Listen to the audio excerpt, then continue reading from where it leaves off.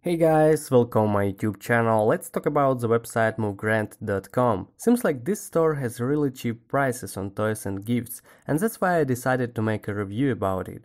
As for me, some prices here are too low to be true. For example, this Michael Jordan figure costs here only $60. But it can't be the real price, cause I know such thing can cost up to $500. Another suspicious thing about this website is that it only uses PayPal, and I know scammers really like it. Moreover, this store is made on Shopify platform, and I know a lot of fake shops made using this service. And what about contact information? MoveGrant.com uses some random email address which doesn't reply, so as for me this is definitely a scam. And what do you think about it? Write in the comments below the video. Thanks for watching and goodbye.